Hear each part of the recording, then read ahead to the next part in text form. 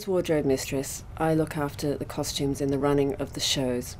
I make sure that costumes are set in dressing rooms for when they need to be there, or if there's quick changes to be had side of stage, we make sure that they're set there. There's a lot of maintenance of the costumes, such as washing and repairs and alterations. We also work with the designer and making sure that their vision, that the show looks the way that the designer wants it to be for the entire run of the show. We also have a budget to keep a track of, to buy supplies of laundry powder and any sort of underwear or repair work that we need doing. When a show starts, like a brand new production, the costume designer and the costume supervisor are in here a lot, and with them we work out, well, what costumes obviously each actor is going to wear and when they need to wear them, and from that we devise a dressing plot. If certain costumes need to be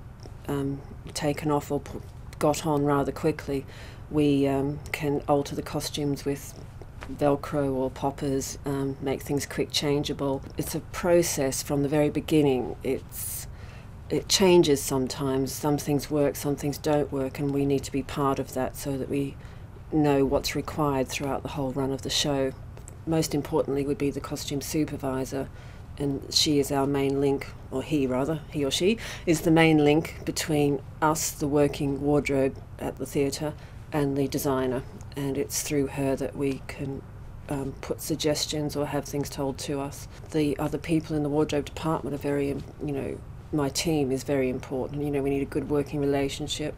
Well, to have a good relationship with the actors as well. You're very close to them. You're in their dressing rooms, and you have to get on with them well and make them feel at ease. Get as much experience in sort of theatres or film and TV. Get involved in costume departments and try and experience a big range of what's available, really, because they do work differently. Opera works differently than plays. So just try and get as much work experience as you can. Start out dressing, learn your way up from that. I have a costume making background, so the ability to sew is really, really handy, and also a knowledge of fabric is really handy. So in terms of costume care,